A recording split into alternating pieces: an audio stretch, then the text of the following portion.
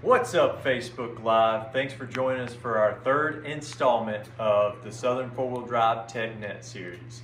So this week we're going to be talking about off-road suspensions. We are here hosted by Clemson Four-Wheel Drive Center. Last week on our second Facebook Live TechNet session with Southern Four-Wheel Drive Association, we talked about recovery gear and rigging basics kind of 101. At the peak, we had 72 people watching us, and after 24 hours, over 2,500 people have viewed this video. What that means is on this video, we've got to surpass that. So go ahead, smash that like button, hit that share button, tell your mom, dad, grandma, grandpa, brother, sister, hairdresser, whoever you got to tell, get them to watch the video and share Southern Four-Wheel Drive. So Southern Four-Wheel Drive's continuing their education, conservation, and recreation movement, their key principles that they're following. What we'd like for you guys to do is visit their webpage, www.sfwda.org. Okay, so go ahead, go to their webpage, check it out. Tons of great information, and you can learn about future events that are coming out. So this evening, we've got a couple of different guests from Clemson Four-Wheel Drive. Cole Conner, their lead tech and fabrication specialist, is going to take us in the back and show us a little bit about the underside of some JKs and JLUs while we're under there. And we're going to talk about pieces and parts so that you can learn kind of how different pieces work together, what their function is, and as you guys voted, we're going to talk about bump stops as well, and when to upgrade them, when to replace them. So, couple of things before we get started. Go back there though. Questions tonight. So post your questions in the comments. Preface it with a Q so that we know that it's a question, but we're not going to answer them as the video goes through. We're going to wait until the end and do a Q&A session with Cole in the back. After that, let's talk about what everybody's here for, the giveaways, right? 2 giveaways to work on. One, our weekly giveaway. I want everyone to put down in the comments, hello everyone, hello everyone, I am your name, and then enter where you're from, your city, and state. That will enter you to win a Jayco Elite tire gauge, right? Got to have a tire gauge off-road, you're airing tires down, you want to make sure you air them back up to the right PSI so that we don't have an issue on the road like a tire blowout or the regular tire wear while we're out there. The next one is, and this is the big one, right? The BFG tires. Tonight's key phrase that you have to put in is thank you BFG into the comments. This enters you to win 5 BFG tires, right? Gives you that opportunity to win. We're going to do the drawing for these at Dixie Run this year. So you can have the opportunity to have your name in the hat several times if you continue to keep commenting on these TechNet series, but you got to watch the video to know what the phrase is. Cool thing is, you don't have to be present at Dixie Run in order to win, right? We're just going to do the drawing there because that's going to be our big event for this year. All right, so thank you BFG. Also for the Jayco Elite tire gauge, put hello everyone, I am your name, and then your city and state that you're from. Now a little bit of business for Southern. We all know this pandemic, the COVID-19, nobody expected this to happen, right? There's been a lot of things that have changed because of that. Southern Four-Wheel Drive is the association gets its money from 2 major events every year. That's Trail Fest and Dixie Run. That money or those funds are what goes to being able to help you and give grants to you and your organizations, and also to help them fight for land usage rights, continue these educational series, and focus on conservation and recreation. So those funds are incredibly important to Southern. With losing Trail Fest, that took away a major portion of the funds that Southern typically brings in. So we need your help right now. Opportunity for you again to get your name in the hat to win the BFG set of tires. We urge you to go to www.sfwda.org and become a member of Southern Four-Wheel Drive. By becoming a member and joining, those funds go into the account and they go back to help us fight to keep lands open and continue these educational series. Super important, guys. So go ahead and do that. Tell your friends, your buddies. If you're a member of a club, convince your club to do that as well. Not only does that bring funds to Southern, but also it unites us with one voice, right? All those names gives us the ability to take those names when we go somewhere and we say, hey, all these people are in the off-road community and they want to use these lands. Super important. So go ahead and go join. Again, last time, www.sfwda.org and go to memberships. All right, so now, without further ado, we're going to introduce Roger, the manager of Clemson 4-Wheel Drive Center here, and he's going to tell us a little bit about Clemson 4-Wheel Drive, how they got started, and how long they've been around. Thank you, Mike. I'm Roger Dalrymple with Clemson 4-Wheel Center. We're a 4-wheel drive off-road shop here just outside Clemson, South Carolina. This is our 50th year in business. Fred Perry, my father-in-law, started business here in town in 1970. I moved to this location in 1978 and has built a catalog business and online sales business in addition to a local shop and working on general maintenance to building rigs for the ultimate adventure right here in our shop over the years. And so we kind of specialize in Jeep for the most part. Probably 50% or maybe a little more of the vehicles we work on are Jeep, and most of the rest is a split of Ford, Chevy, Toyota, Ram, and but we do pretty much anything general maintenance wise, and we do a lot of suspension and a lot of driveline, manual transmission and transfer case repairs, differential repairs, gear swaps, custom suspension work, fabrication work on suspensions. So we do all of that kind of stuff here, as well as general, we install trailer hitches for your family car if that's what you need. So we have a pretty diverse shop here that we can do a lot of different things in. We're a warehouse distributor for several of the major brands in the off-road industry, Warren Winch, Best Stop, JKS and BDS suspension, rough country suspension. We do a lot of different suspensions. Kintrol, Daystar, you may be able to see some product in the background. We're actually a distributor for SunX Tools as well. And we're a warranty service center for Warren Winch. So if in the rare case that you do need service or repair for your winch, or you need parts, we have parts on the shelf. We have full service. Pretty much anything. If it's worn, we can fix it or get you parts to fix it yourself. Best Stop and Warren and some of those lines are standards that stay and stay and stay. Yeah, so 50 years, right? That's awesome for as far as the length of time the shop's been running. So it definitely speaks to their quality work as well as their customer service, right? So Roger, tell us a little bit, what got you into kind of the off-road world? Well, I married into it actually. I've worked in automotive related fields all of my working life. Started out in turning wrenches, and I went from there to traditional auto parts.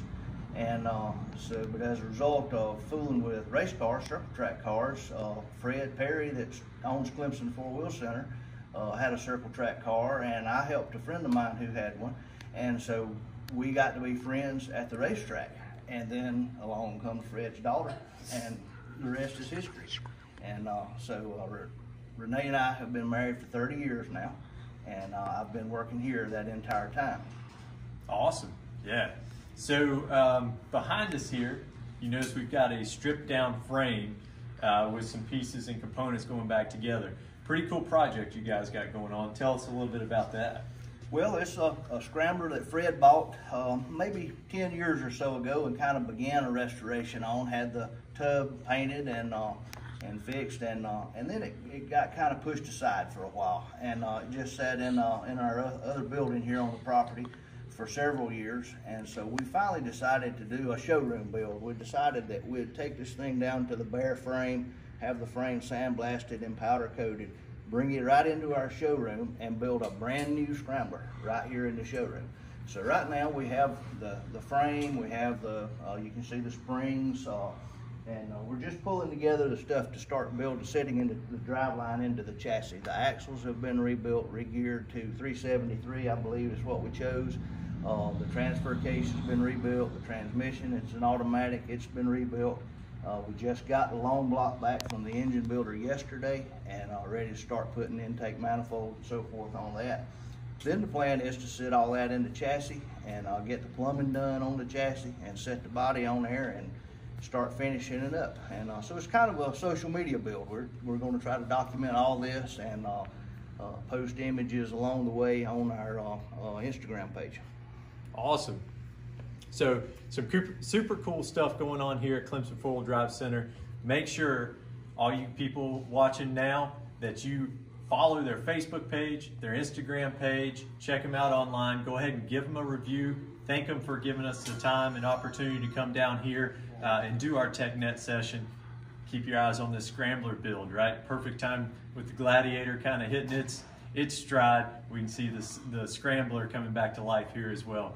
So we're going to head in the back now and join up with Cole and learn about some off-road suspension basics.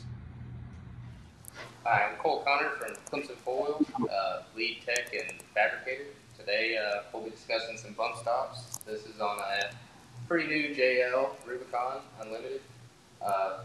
This one has a basic 2.5 kit from the Skydiver. So consists of bump stops, front and rear, sway bar links, springs, shocks. They're just awesome. So I'm joined a little late here as we move into the back, but we do have Cole right here. Cole is the lead tech here at Clemson. Tons of experience working on Jeeps. And we're going to talk a little bit about the different pieces and parts that we see underneath. You guys joined in on the poll and voted for what you wanted to hear about. And surprisingly enough, bump stops were on the top of the list. So that's going to be our main focus, but we do have roughly, again, about an hour here. So we got some time to really delve into this, the pieces and parts, and really learn some of the correct terminology and what it means, as well as you guys can throw your questions up. And as long as it's not going to take forever for us to answer it and get too in-depth, we're going to continue on. So I'm going to pass things over to Cole here. And first, we're going to start talking about bump stops. So obviously, as you lift the vehicle, the main goal is to get bigger tires on it. Bigger tires roll over things easier. But to be able to cycle those tires and have maximum traction, you also need to make sure they clear your fenders. And as you can see, this is a brand new JL. You don't want to go off-road and, say you bought a cheaper kit with no bump stop. As soon as you go off-road, when it cycles, it's going to rub the fender. So what we do is you have a spacer in there, essentially. So you can go, this is more the cheaper route. It's like a polyurethane spacer that makes this dimension smaller. There's less travel there.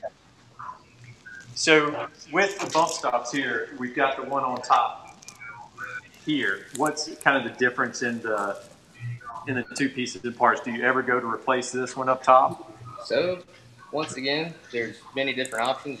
It all begins on, just like with a lift, we can go as crazy as keeping that, or we can go crazy and put a hydraulic bump up there. And you'll cut that off, and then they've got a kit that goes in there, and it's air over hydraulic. So you could set that up as like a 2-inch travel or a 4-inch travel. So, and what that does is slow down the compression and start pushing back and eases your ride. So when I'm going on the trail, maybe I hit a ditch or something pretty quick, and as this flexes up with this one, I'm going to get what, like a more jarring hit to me? More of a jar, yeah, and that's more of your high-speed situations, and your air bumps are more towards high speed, and you're going to go bomb some fields or the desert, but you're just going to do some slow crawling, just backwoods trails and stuff. These are perfectly fine as long as you have good up travel from ride height. This is where a lot of people go wrong, is you'll be 1-inch up travel just sitting there without even going off-road, and then that's where these are pretty abusive. Pretty abusive. So with these older vehicles, do I have to worry about this as a maintenance item? More or less, it's a very old one. These actually break and fall out, and they actually, crumple in a bunch of different pieces. So, but you can get replacement of those in the factory style, or you can get a polyurethane, which will hold up longer, but it's also a little harsher than the factory foam. Okay. So does it hold up better like in mud and stuff like that? Yeah, just a little bit. Yeah. Okay. Awesome. Awesome. Now, so this one's kind of the soft, and this just limits the flex up. Yeah, you're just pretty much taking the stock dimension and moving it up to compensate for the bigger tires. Very cool. Now, if I wanted more flex, just take the bump stops out, right? Not essentially. Your flex really is determined by the shocks, but you don't want to go too long in the shocks. You want to have a happy medium, and also keep driveline angles and everything right, and not overextending U-joints and so forth. You get too long of a shock on it, it'll droop out. This is more of like a progressive coil. So if you don't have a progressive coil, these will actually sag down. If they sag down too far, they'll actually fall out. So if you go real fast and one drops out, and you come, once that spring's out, then you're sitting on the bump stop with no suspension. Wow. So that's a bad day. Wow. So while bump stops limit, ultimately, I'm guessing, are up travel, what limits are down travel? So on most Jeeps, if you're just trail riding, once again, it's not really essential. But if you want to get, do proper suspension, you want to have bump stops and limit straps. When you invest in shocks, you don't want them sitting on the seal. Not all shocks are really designed for that. So what I have here is a limit strap that you can add. That's a 4130 chromoly ends on it. I think that's a quad wrap. Yeah. So you can come in here and add some tabs, and this isn't ideal, obviously. But you add that, and it'll keep from drooping too far if you have too long of a shock, or if you want to save your shocks.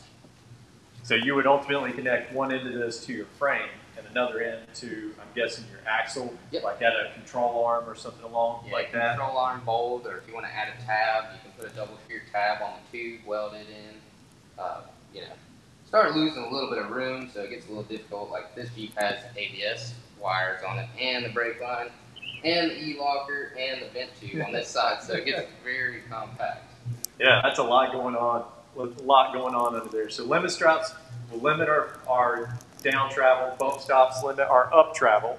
There are different levels, but I'm guessing with limit straps, pretty much anything's a limit strap for the most part. I mean, it seems pretty much like it's just a seatbelt ultimately. Essentially, they use higher qualities, and you also have multiple layers of it. So, and most of your limit straps, if you buy high quality one, are meant for people that are jumping it. So it's coming out and snatching them as quick. So for what we're doing most of the time, any of those are going to be a good quality one for you. Awesome. So based on what Cole said, right, limit our up travel with proper bump stops so our tires don't go up into our fenders. We don't want to tear our fenders off our beautiful new vehicles, right? We love them.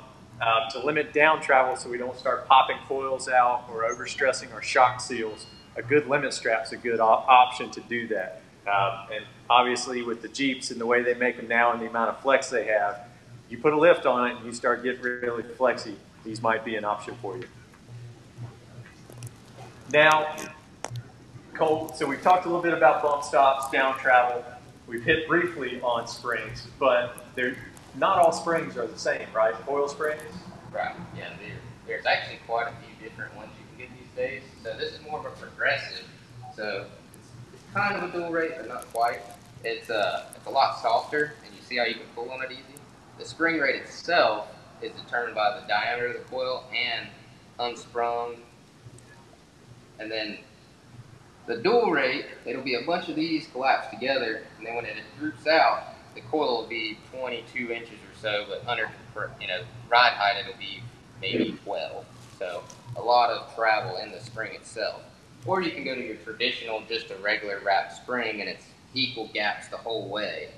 Right. Where would be a situation I'd choose one over the other?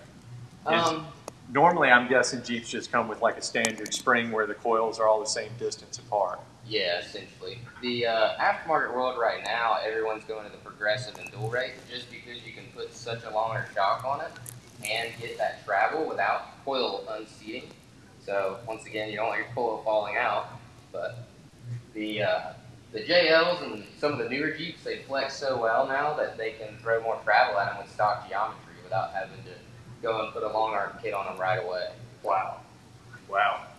So now we've talked about springs. Tell us a little bit about different shocks, man. The shock world is crazy. and you see the differences. There's, you can go up to King and you got $1,500 a shock and, $1,800 a shock, or I can go down to Advance and buy a $25 shock. What's kind of the differences in that world? Well, a lot of the stuff's going to determine, obviously, brand, and also the biggest thing on most of the shocks is a budget. What is your budget? What are you doing? If you're not jumping all the time, high speed, I wouldn't steer you away from King and like Fox. Fox and King are definitely very good shocks and valve well, but I wouldn't go buy the top of the line ones right off the bat. It depends on what you're doing, and also some of those are set up for like 7-inch up travel and down travel. So if you're running around on a low vehicle, you're not going to go fast. You don't have to do the high reservoirs and all that, and the bigger diameter. But a lot of those companies are making it more affordable. Like I believe Fox has the Adventure series now. Yeah. And those are a very good shock. The valving, they've done some research on them and have them fine-tuned, so they ride really well. You can go with reservoir, without reservoir, and what's the benefits of one over the other? The reservoir separates the liquid over the gas, basically. Everyone thinks it's a cooling thing, but I don't think it's as big a deal for the cooling. Most of the cooling ones, they'll have fins on them and, so forth. To help kind of dissipate that heat. Yes. So as our shocks kind of go in and out, especially when we get at high speeds, right? Say you're on a gravel road, you've got some washboards, you're driving over it, and the shock compresses and rebounds back out. The fluid in there cavitates, they build up heat, and the shock performance actually degrades over time. So that's where we start getting into the difference to higher end shocks versus lower end shocks, and there's other things as far as up travel and down travel. So that's kind of what we're talking about when we're talking about heat, remote reservoirs, and things like that, and when we should choose one or the other.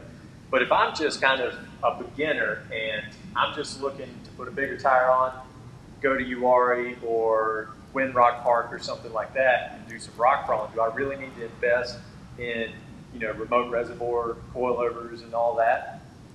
If you're going to be doing more of the slow speed crawling, like the stuff you're going to do at URI, there's not really any high speed sections there per se. Some people think it is, you right? You can make some high speed sections, but yeah, I would focus on, there's other videos that'll be done throughout the week, and all these for a beginner all add up. So I wouldn't go blow your whole budget on a pair of shocks that you're not really going to see the potential of them. So yeah, very good. So now we've talked a little bit about shocks. The next question I'm going to pose to Cole, and this is one, man, it's debatable in the off-road world, especially some of you old school Jeep people. You say just throw it away and take it off, but kind of get Cole to explain to us a little bit about the sway bar, what's important about it, and why do we disconnect it? So a sway bar is definitely a debatable thing. Once again, you can go as cheap as you want or more expensive options, but a sway bar is definitely a must. If you, like where we live, we're near the Blue Ridge Mountains, you're going to go mountain riding, and you've never driven a Jeep without a sway bar, take it off and go drive it and see what it's like. Yeah. If you want to drive it with a family in the back and all that, I highly recommend trying to leave one. Like on this Jeep, this has got a disconnect, so you don't even have to get out and unhook these anymore. This is just a longer one, so when it droops out, it doesn't invert. So the bar itself, as you go down the road and the axle twists, this bar twists with it and keeps it from the body roll. So it definitely helps more road manners. The debatable side of it is, if you have a rock crawler, do you keep the sway bars? Do you not? Well, that all determines on your geometry and everything and how the Jeep acts when you get on something. Does it unload? A sway bar, like a torsion style, like for example a Curry anti-rock that's got a torsion style, that'll actually keep it from trying to unload sometimes, but you may have something else going on, so that's not always a fix. Yeah. So sway bar on or off, right? If you're going to be taking long trips, especially windy roads, things like that, you want to limit that body roll, okay? So that way when you go around a corner, that whole body isn't leaning away from where the suspension is, because it's tying basically unsprung weight to sprung weight, right? Essentially, yes. Essentially, very cool. Now, you had mentioned that longer lengths and not inverting. So when I lift, how far can I lift my Jeep before I need longer lengths? Honestly, that's all determined, once again, on shocks. I mean, how much travel you have. Most of your kits, I would highly recommend making sure you replace them. On the JKs and JLs specifically, these things are only like this long factory, so it doesn't have much pivot. And basically, you want it to be longer for the pivot, so this doesn't swing down as quick. So, and that'll keep it from basically popping out. Yep, and when it pops this way and you come back down, it'll actually wrap this way and sometimes break the other link. Because that bar only twists so much. So now, this one's a Rubicon, and it's got electronic disconnecting sway bar. So we can push a button, it unlocks. To my understanding with the Rubicon, I can really only do that in four-wheel load, right? In the stock configuration, yes, but a lot of aftermarket companies make tuners now. There's so many now, I can't even name them all. But you can go in there and program that where you can turn it off and on whenever you want. So, sweet. So now if I don't have a Rubicon, I didn't spring for that. Yep. What are kind of manual disconnecting sway bars? So it'll have basically it'll do a cutaway here, and there'll be a pin through there, so there'll be 2 pins in some scenarios, and then some on this bolt, it'll slide on and off. It depends on the parameter. And some actually come all the way off, you store them in the vehicle, and then others will actually have a bracket up here that you actually swing the bar up here and pin it away so it's out of the way. So why would I really want to off-road disconnect my sway bar anyway? I mean, is it doing anything for me off-road? That's a good question. The stock sway bars are so stiff, especially the front ones. You know, the rears aren't as bad. They're actually half the diameter of this or smaller than that. So this bar is so stiff that it actually won't let the vehicle flex, and you're not getting optimal travel.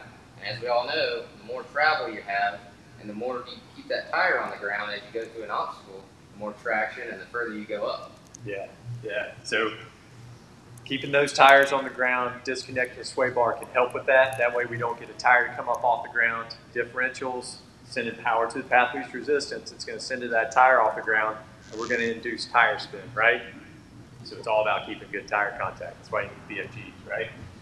All right, so kind of explain to me, I come from an IFS world, independent front suspension, so a little out of my element looking at the solid axle here. Talk to me a little bit about the steering linkage, kind of the path that it follows through on here. Starting with, I understand kind of our steering box here, but everything else, what have we got going on? All right, so obviously your steering wheel is connected to your steering box, and then from there, you can't quite see it, but the pitman arm is right there. Some kits have a drop, some don't, depending on the lift. Then you have a drag link, which comes down and connects normally to the knuckle. Sometimes it connects to the tie rod, different configurations. But then you have the tie rod that keeps both in track with each other. And the tie rod is normally the most vulnerable because it's the lowest. And this one actually has a Synergy 4130 chromoly tie rod on it with bigger tie rod ends. And it's actually painted over again now, but it's taken quite an abuse and comes back straight every time. So you can beat that tie rod up against rocks and it's going to hang tight. Yep. So basically when I steer and I turn my steering wheel, I'm really only moving one tire. The tie rod's what moves the other tire along with it? More or less it follows. Follows. Okay, so if I bent this, say a stock one, that's when we kind of get the pigeon-toed tires where they're pointing in. Yep. If you bend this, it always toes in. So, and then you have bad alignment, and then like on a Jeep, you'll get death wobble with the toe being off. So this is where it's a key factor to upgrade. Key factor, yeah. But if I get death wobble, I just put a steering stabilizer on it, right? Not quite. Now, depending on if your tires are balanced and all, that's a whole other debate on death wobble. But a steering stabilizer does help. It is a damper. Some say it's not necessary, some do. It does help a little bit, but most of the time you have another factor that's going wrong. Yeah, so more or less it's just dampening whatever the problem is. Correct. Right? You hear that, Facebook world? Steering stabilizers don't fix your death wobble, it just hides it. So steering stabilizers, and we kind of talked about the upgrades for the steering linkage, but is there upgrades for steering stabilizers? There are. The factory ones, normally the valving's not real heavy in it, so a lot of your aftermarket ones will have a heavier valve in it So, and we do on most stock Jeeps, stock tie rods, stock drag links, you know, especially some with some miles, they get a little play, or the box itself, the sector shaft has just a little bit of play, that'll cause it. But biggest thing is bigger tires, not keeping up with maintenance, and you know, not everybody wants to get their tires balanced every time they go out. So I understand that. So that's where we throw one of those on, and it just helps you get back home to do the maintenance. Yeah, awesome. Now, is that something that I kind of any type of maintenance on as far as any of the steering linkage we talked about? What do I need to look at as far as maintenance on those items? So obviously, the factory tie rod ends are not greasable on almost any vehicle these days. If you find one, I'm surprised. Yeah. But everything that you do aftermarket these days, if you look right here, this one has a grease fitting. So you do want to keep it greased, but at the same time, a lot of people make this mistake. Don't over-grease. When you over-grease, you rip the boot. So then what do you do when you hit dirt roads? It attracts all the dirt in there and sticks. Then gets in the joint, wears the joint out. So that's the main thing. Another thing is, even if you do get the most heavy-duty, you know, biggest tie rod you can, you still would like to keep an eye on the toe. Keep an eye if it's getting hit if you're off-roading. Because when the toe changes, even if you don't have depth wall, well, now you just wore your tires out. You have a ½ inch to an inch toe in. So if my vehicle is towed in a little bit, can I tell that just by looking at the tires as far as wear? If you look at the wear, yes, it'll have, depending on if it's toe in or toe out, outside or inside wear. But if you have any type of wear, I highly recommend bringing it in somewhere, get it checked over. Like we do, most of the time it's free to put it on the lift and check it over real quick. At the worst case, $40 to have it checked out. I mean, that's worth a set of tires to keep them alive to me. I don't know about you. Yeah, $40 to keep a set of tires from wearing out. When you start getting up into 35s and 37s, I mean, we're talking big money for those tires. So $40 to make sure that they're not wearing kind of funky is super important. So at what point in time would I want to look to replace my tie rod ends? So it's all wear and tear, obviously. So if you're not wheeling it often or just hitting dirt roads, they're probably going to live a lot longer, especially the heavier duty ones. Now, if you're going off-road all the time, honestly, every time I go out, I check all of mine. I have time, so I check all my bolts and everything. It should be good practice if you're wheeling your stuff hard to go over each time. But the biggest thing, the easiest way for someone to check it out is have someone shake the wheel for you, whether it's running or not. And while they're shaking it, look under it and see if you can see anything moving around. You know, if this is moving around separate from this, no, not just twisting, but if it's rocking, popping, or anything, that's a problem. Or if you see this nut's loose, you know, you could be walling out this knuckle and cost you a lot of money. Okay, so just a back and forth with the steering wheel, look for movement in your steering linkage. That way you can kind of tell if you've got an issue. So if you got kids, throw them up there and let them wiggle the steering wheel and take a look at it. We always, with Morrison Outdoor Adventures in our training classes, we always start them off with a vehicle 360 where it's a pre-check before you hit the trails or before you go on a long trip, right? Add that to your pre-check just to make sure you're keeping an eye on those, and your post-trip check. Now, so we've gone through kind of steering, and we talked about sway bars, springs, bump stops, all that. Tying your axle to your frame in a solid configuration with two joints, which sees a lot of force going down the road, pinballing it up an obstacle, anything like that. So when you get a lift, it needs to be corrected with a longer one or one that has a raised bracket. If you're wheeling it really hard, I would, this one gets driven mostly. I would recommend getting a heavier one. These stock ones are really, really thin. So, and it's actually just, print in a tube. So I like to see a heavier duty one go on that's getting wheeled a lot. So especially once you upgrade, maybe are there lift kits out there that come with those already? Yeah, there's plenty of lift kits that come with forged ones now. The whole piece is forged and has a bushing or heim in it. And that's still something we'll keep eye on. The bushings do wear, especially if you've got a lot of travel. If you got bushings in there, it's going to rip the bushing as it cycles constantly. Now, if you got a lot of travel, I recommend heims, just because they free spin in the heim and don't bind. But you do get a little more feedback, so there's another debate for you, heims versus bushings. Yeah. So heims, I'm guessing less maintenance with them. right? They last longer. Yep, you still want to check them once again. Jam nuts come loose. That's even on tie rods. You want to check those. The Heim itself, the inside the ball and the Teflon wears out, starts getting some play. Another cause of death wobble. Track bar is a big thing for death wobble.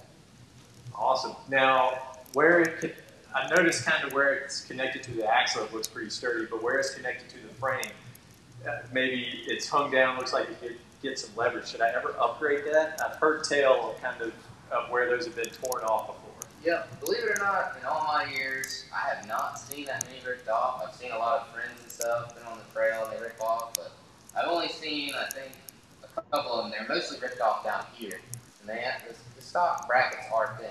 But a lot of companies are making brackets so you can weld in place, stiffen them up. I know Synergy is one that makes a tie-in bracket from the pitman arm to the frame and stiffens the track bar bracket all in one.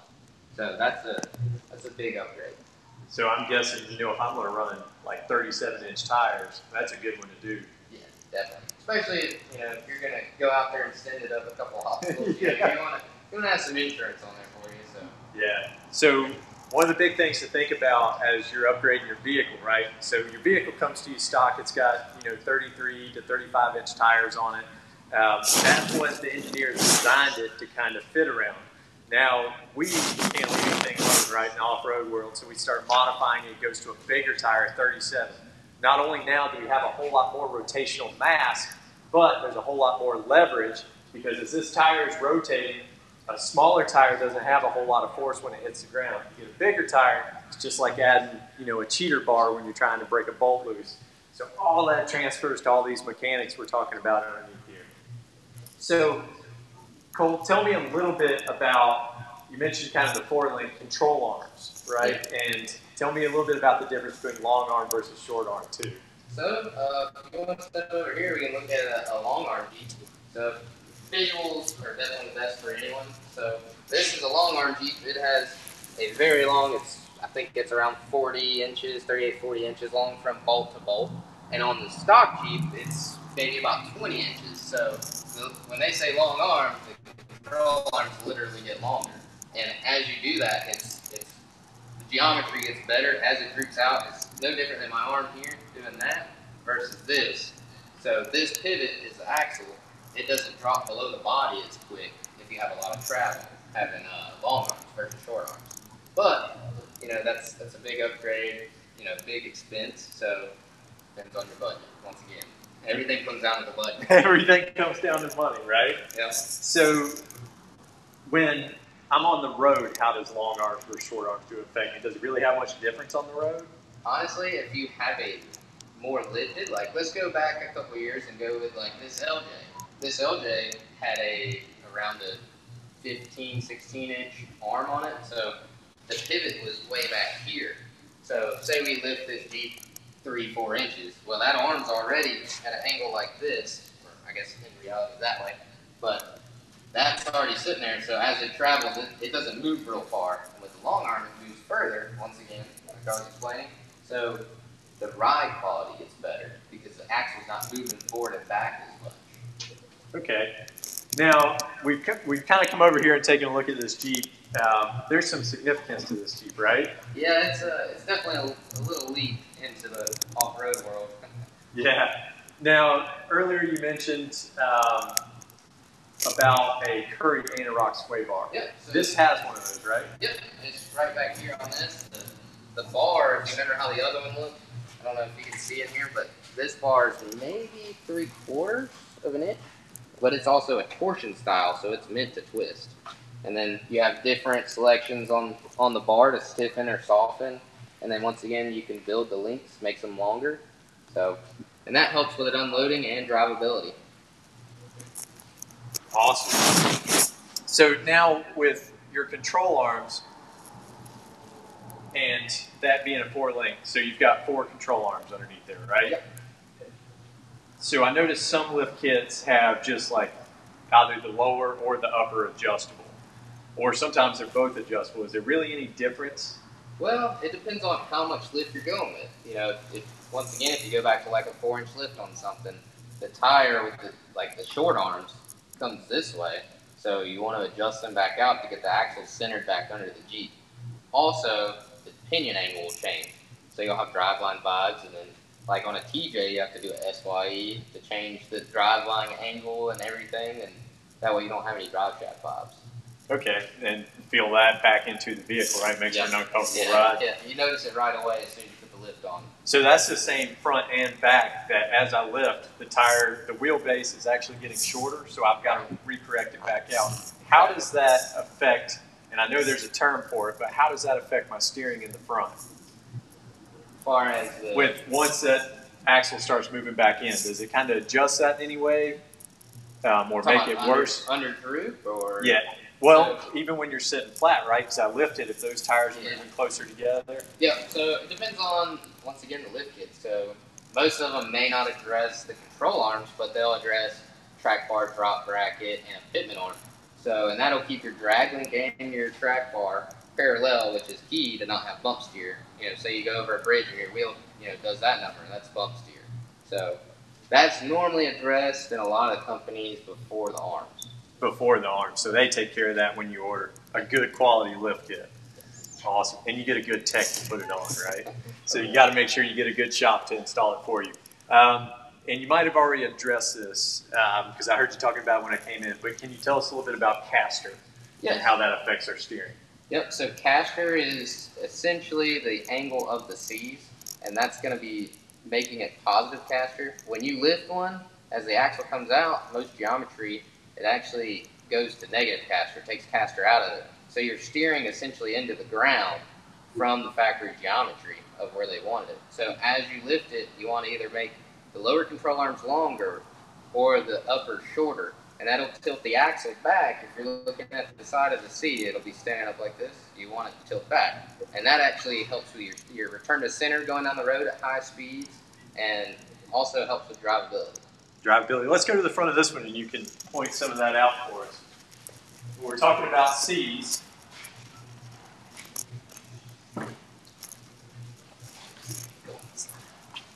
So on this one, it actually has drop brackets and multiple holes. So if you see how the C is tilted back, this is also a droop, so it does get better as it's on the ground. But these are actually drop brackets for someone that drives on the road mostly. So what that does is, once again, the long arm versus short arm. Well, if you're going to drive it and you're not worried about ground clearance, you see how much you lose from having these. This will actually ride a little better than just putting longer arms on it because it gets the arms flat. Keeps the arms flat so it recorrects that caster. Yes, exactly. So I had it explained to me this way one time, and I've, it takes me a while to pick stuff up. If you've ever pushed a shopping cart, right, and you notice how the tires or the front wheels are kind of tilted backwards. If you start going real fast, the tires start doing all this and they start wiggling around, right? So you want to recorrect that caster for the drivability of the vehicle. Super important. I actually had someone explain it to me one time that when you're going in reverse, possibly like backwards down a failed hill, that it makes a big difference too with how much wiggle you get out of the steering wheel because of the way the caster's different. And I always wondered, I said, okay, well, is that something important or not? Not really, because you're not going to go backwards down a hill that quick often. So right, you're going to be easing back down. Yeah, and the times you're going to be driving forward down the interstate at 70, 80 mile an hour, you definitely want to have better drivability that way. Yeah. So there is a point of having too much caster though. So say, for instance, a JK, before you even get too much caster in it, you actually get driveline angle vibes. Even though you're not in full drive, the drive shaft still spins. On the JLs, they have the disconnect, so the drive shaft doesn't spin as often. It still has some residual spin, but not full speed, so that helps. And then if you got to an extreme amount of caster, you can get back into death wobble. You actually go around a turn and it's wanting to go straight so bad with so much caster that you actually get some feedback in the steering wheel where it's trying to correct you. Wow. So kind of when you're turning, you get that. Yep. Wow. Exactly. Now, caster and camber. What's camber? Because I've heard people explain camber the same as caster before too. So camber is basically straight up and down on this face of the wheel. Negative and then positive camber. Most vehicles are set up different than others. An IFS is going to have a totally different range of camber and camber positive and negative, but a Jeep is mostly going to be anywhere from 0 to I think +5, or maybe it's -5, 0.5 degrees. So, and that helps with drivability. A little bit of negative camber helps, but also you want to keep an eye on the C's on JKs and JLs are easy to bend. So there's where you'll get more camber. So say you get an alignment done and they show you that your camber's in the red.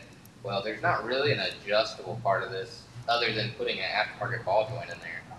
So that's more or less camber and caster. Awesome.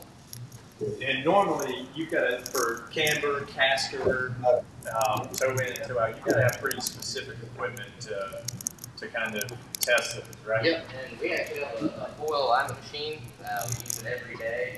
Actually, we do it on every lift kit that leaves here. Highly recommend the caster correction brackets for arms, because most people leave unhappy. And we can actually print out everything in the green for them. You know, you have green and red to make it easy for people who don't understand the specs. But drivability is a big thing for a lot of people. They'll spend a lot of money. Say you go out and spend the extra money and get a $2,000 lift kit with adjustable arms, but you don't put enough caster in it. Well, you're very disappointed. So you can easily take it to somewhere like this. We're getting instructions from the background. Sorry. Just miles coming and going. Okay. Yep, we're having some audio issues, so picking that up again. So with the specialty equipment, you know, coming in and doing something like that, really you can solve a lot of those issues by having a quality shop install your lift, right? Exactly. And you know, even if you don't come here, always ask someone for a printout. If you're unhappy, go somewhere else. Take your printout with you and make sure they can discuss with you to make things right. Get them where you want them to be. You know, if you want, you know, if you go somewhere and you know the numbers you're looking at, you can ask them to turn the arms out on the lower control arms, add more caster, and you'll notice a big difference. So now I've had this issue before, and I've heard other people talk about this issue. They go to a shop, they've got a lifted vehicle with 35s or 37s on it, and after the tech comes back after doing it, he's like, well, I got it as close as I could. I can't do it with these big tires, right? So is that an equipment thing, or? So yeah, you spend all that money on an expensive lift kit, then you spend a little bit of money for an alignment, and it's just not quite there. That can get aggravating. Yeah. And the caster stuff and all that actually goes for more than just Jeeps. I do F-150, Chevys, Dodges, all those, and you can add upper control arms. There's quite a few companies that do that. And that helps with your camber and your caster. So like on your IFS stuff, that actually when you lift, it messes with camber and caster at once, not just like a Jeep where it has just caster. So that's a big upgrade. And having a shop that knows how to adjust all that is a big thing as well. Yeah. So what we're talking about there is we've been talking all night about a solid axle or a live axle, right? Which is what the Wrangler and the Gladiator are. Your large pickup trucks like your F-250s, 350s, Ram 2500, 3500s, and I think the Mercedes G-Wagon are the only vehicles now you can get with a live axle in the front, right? I believe so. Most people have gone to drivability and more comfort features. Yeah. So the independent front suspension that you see on your Toyota Tacomas, Toyota 4Runners, and even now some vehicles are IRS independent rear suspension, right? Sure That's going to be bringing in headache when you lift the truck. Yeah. I mean, we've already done quite a few. The Jeep Grand Cherokee, I think the Liberty, and quite a few others. They're actually fully independent cars, and we still do budget boost or small lift kits on those, and you have to go and adjust the rear of the suspension. So. Wow. Yeah, so it takes a lot more to change all that. So awesome. Any other kind of tips and tricks you can share for us as far as kind of choosing the right lift? You know, you walk into a shop. For some of us that don't really know a whole lot, what should really be our limiting factor when we look at it? Is it money? Is it what we're going to be doing with it? I mean, obviously, if I want to be an Ultra 4 racer, I can't do a budget boost. There's no budget there. No budget there, right? Yeah. But what kind of should I be looking for? What questions should I be asking to the shop? Yeah, so the first thing you should do, obviously going anywhere, is have a budget in mind. You know, what you're willing to spend. The next thing you need to ask yourself is, what are you going to be doing? Are we just driving this around? Are we hitting some dirt roads every now and then? Or are we just doing it for looks? Or there's the extreme case of going hardcore off-roading, going to go hit a bunch of rock gardens and all that. Well, if you're doing the mild wheeling into the hardcore, you definitely want to head towards a lift kit that has bump stops or have those added to the lift kit. If you find one you really like, you can always add those to them. So, yeah, because I do hear every once in a while people piecemealing their entire lift kits together. You know, they pick their springs from this, they get their control arms from this, and so forth. And there's even, you know, kind of the extreme version where a lot of people build a lot of their own components, like control arms and stuff. I do it myself, to be honest. I build custom control arms all the time, and that way you can make quarter wall tubing. Some lift kits, you don't know what tubing you're getting when you get these control arms and stuff, and if you're doing hardcore wheeling, you know. And then some have a Johnny joint on one end or a bushing on the other, so it depends on, once again, your function, what you're wanting to do. Yeah, we're having audio issues again. I'm getting the peanut gallery in the back here. So yeah, so really asking those right questions when you go to choose your lift kit is super important. And thankfully, you know, again, hats off to Clemson Four-Wheel Drive Center for sharing this information and Cole for giving us the time today. We do have some questions that have come in, and I promised you guys we'd take the time to answer it. So I'm going to ask a question. We're going to do our best to kind of keep this compressed. So if it turns into too much of a debate, we'll try to answer it in the comments at a later date if we don't get to you right away. So first off, I've got Scott Pope. What happens if you have one side that doesn't let the bump stop and the anti-stop pad on the axle line up? So it sounds like he's having an issue on just one side where, you know, that bottom pad at the top bump stop just won't line up correctly. Sounds like maybe a control arm issue or something like that. Yeah, you know, it also depends on your configuration. You know, if you're running a bunch of droop out of it and you're running a low lift, you're going to have, if you have a sway bar in the front, it's going to pull to one side. So you will have that problem. Like on the front of this JL, if it had any more, you know, it would try to miss that bump stop pad. Because one way, as it flexes, the axle actually pushes that way, and then when it droops, it pushes the other way. And that's because of the track bar. Exactly. And that's where people get into the triangulate and stuff, so it has even movement. So yeah, but so it's the triangulated stuff. Is that something you would typically do like on a daily driver or a rock crawler? More towards a rock crawler and all that. You know, like a JK or JL is made it hard now because the gas tank's down the side, so you have to relocate the gas tank. So it's not as common anymore. But yeah. As far as the bump stop not lining up, though, I mean, basically you just have to look at it and see what's going on there. Yeah. So maybe you've got a track bar issue. That would be one where I'd say take it to a shop and have to kind of take a look at it. If you're down here in Clemson, bring it down here to Cole. So that was Scott Pope. Cody Boone, with the electronic disconnect sway bar, is it still better to get out to manually undo it? So is there a difference in flex between the? I've heard yes. Well, it depends on how much travel, once again, you know, what shock meets you're running and all that. And also, if you're hitting a lot of mud and all, eventually you're going to be replacing that anyways. So, if you're wheeling a lot, I wouldn't be surprised if you see a regular sway bar going that deep or replace it. But once again, it depends on length of sway bar lengths and how much droop you had. Okay, so for like say I've got a factory Rubicon, excuse me, I probably wouldn't want to change it. But if I'm going to, you know, an upgraded lift kit and I really want to get some flex out of it, that's when I'd probably start looking into that. Yeah. You know, low lift, you're only going to put so long of a length on it before it starts hitting the frame or hitting the body mount up there. So awesome. All right, Jake from State Farm, Jake White. How many pumps per joint to not over-grease it? That's actually an excellent question, Jake. Yes. You're the technician. I'm just a guy here. So basically, rule of thumb is keep a close eye on the boot, and as you're greasing it, as soon as you see that boot start swelling, I would just go ahead and stop. You have plenty in there to move the boot, and then that's it. And on a Johnny joint, you want to see just barely little come out of the edge, and most Johnny joints are so tight, if you're buying a quality one, that it won't fit in there. So that actually, like even a pneumatic one will stop. But the Johnny joint is basically a crossover behind and a OE style clip type bushing. But but it's all like a builder. So there's two parts and there's a ball in there. So it's kind of like a hybrid joint. Right, and you get more flex out of those than your standard joints. Yes, right? you get more flex out of them, and you don't get as much feedback as a Heim. Because you could go full Heim, but you're going to get a lot more feedback from that, and it's not as serviceable either. You don't have grease ports on those. Oh, okay. Yes, that's a big thing. All right, Justin Miller. I have a ton of slop in the steering wheel, but nothing moves underneath. What could be the cause? Gearbox seems okay. When you say okay, if you looked at the movement going into the box and what's coming out, if you can look at both entry and exit, you want to see it mimic pretty much the same. So you want that to match up pretty well? Yeah, exactly. Awesome. That's actually a good question. Can you go over recommendations for bleeding and changing fluid in power steering gearbox? Also, gearbox bracing for the frame flex.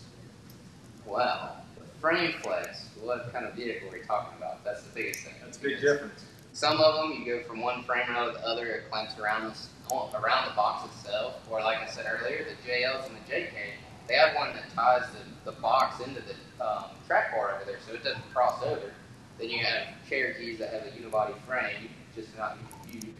It actually has a plate that you weld in, and then like the old K5 Blazers and the old K-series trucks and square bodies, you actually weld a plate over there. So it depends on what you're doing. But the proper procedure for changing the fluid is obviously get all the fluid out, evacuate it out of it, unhook on the line, have it on jack stands, turn it back and forth to get it all out. Don't have it running, it'll burn the pump up.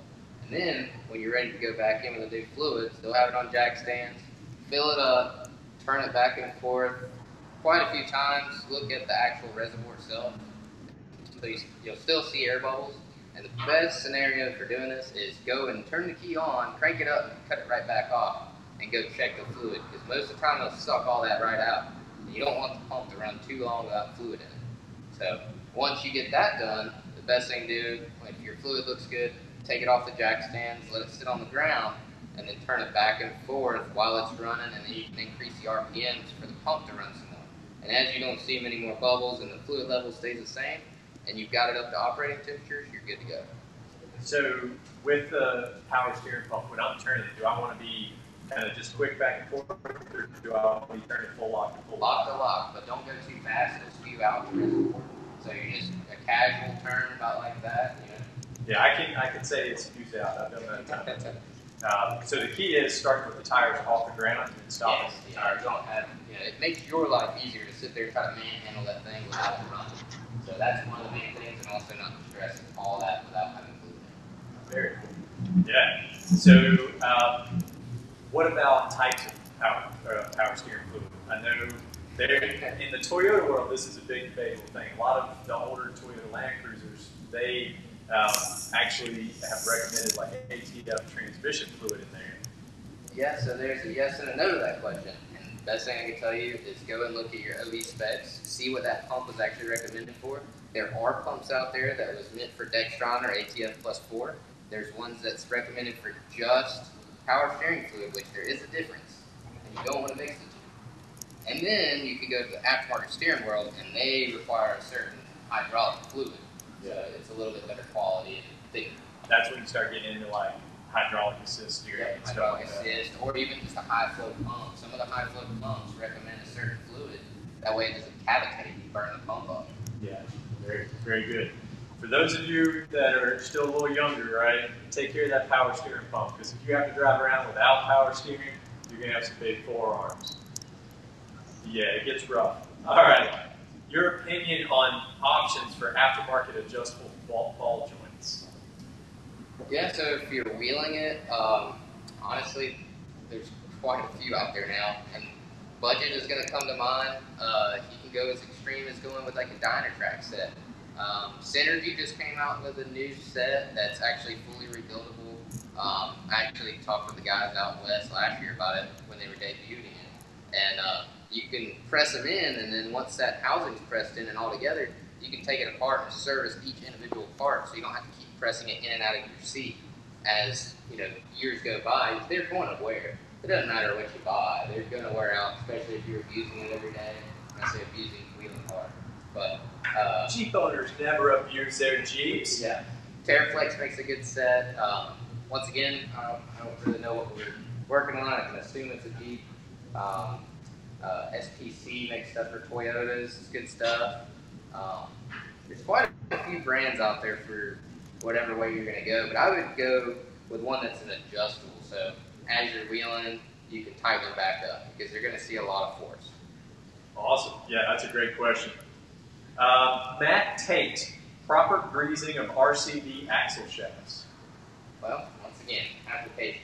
A JK, they actually have in the stub shaft out there, they have a grease port in the center of the stub shaft. You actually only have to take the wheel off and grease it. So, I mean, literally just a fitting on your grease gun and you're good to go. Wow. So, depends on the application. Some of the other ones, you want to yank the boot back.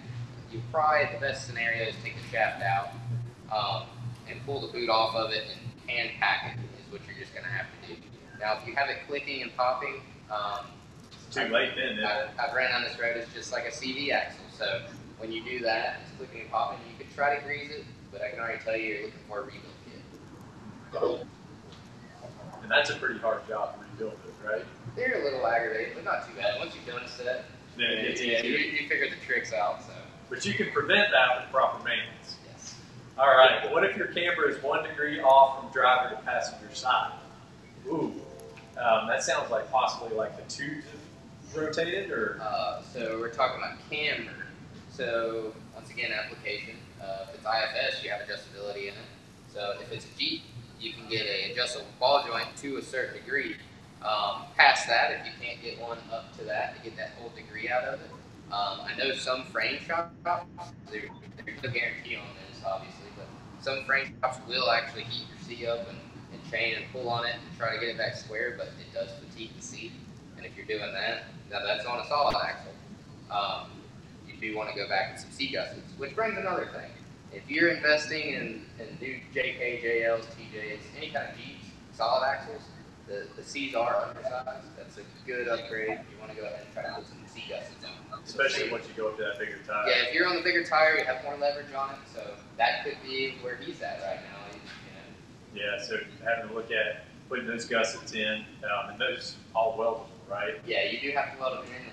When you weld them in, it keeps the ball joint up, so I highly recommend putting a set of ball joints in while you're doing it. Even if it's new, I've seen quite a few. I don't even think we do them that way anymore. We just tell you have to have ball joints, because as you heat that up to weld it in there, it smokes the inside of the ball joint, which has plastic pieces in there. And when it melts, it starts getting clay in it and all that. And it's just no fun for anyone. Very cool. All right, so hopefully, guys, we've answered all your questions. Again, super grateful here at Clemson 4-Wheel Drive Center to give us this opportunity to take a look at this. All right, so, and again, thank Cole for taking his time, right, after hours. It's time to get home, but after hours to kind of carry us around and share his knowledge with us. So make sure you guys show them some love. Go to their Facebook page, go to their Instagram page, give them a recommendation, give them a rating, say, hey, thank you guys. Or if you ever see them on the trail, you know, make sure you give them a handshake after social distancing is away. So thank you, Cole. Anytime. I won't shake your hand, we'll do the elbow shake here, social distance. All right, so weekly prize winner, right? This is the part you've been waiting for. I know everybody's hanging around like, Mike, please announce who the winner is. We want to know. Where's the free stuff? Where's the free stuff? Jimmy Jenkins. All right? So that's what we came up with. Jimmy Jenkins, you are the winner this week. That name doesn't even sound real, but you are the winner for this week's prize. Don't forget that in order to be eligible for the BFG tires, that in this show, you've got to say, thank you, BFG, down in the comments, right? We're doing something different every week in this TechNet series so that you have to watch this whole thing to make sure that you know exactly what to type. So if you go back in and say, I need tires or whatever we said last week in this comments, you don't get entered. It's thank you, BFG, to be entered in this set. And we will draw for those at Dixie Run, which is the next event for Southern 4-Wheel Drive. Make sure that you are signed up to go, because it is, to the best of my knowledge, at Windrock Park. You can find more information about it on their Facebook page, Southern Four-Wheel Drive Association's Facebook page, as well as www.sfwda.org. I'm not going to mess up this time, .org, to check it out. But they will draw for them there. You do not have to be present to win, right? So if you're commenting here, even though you're not going to Dixie Run, but you should be, you don't have to be present to win. All right, guys. So thanks a ton for joining us. Next week, same time, same place, Facebook people, we're going to be doing our next TEDNet series, and I do believe Al has a surprise for us for that one as well. So it proves to be interesting. So thank you guys for joining in. Remember, like, share, tell grandma, grandpa, dad, mom, brother, sister, aunts, uncles, hairdressers to watch this video so that we can get the information out. Go become a member of Southern Four-Wheel Drive. Why are you still watching? Go be a member now. Thank you, guys.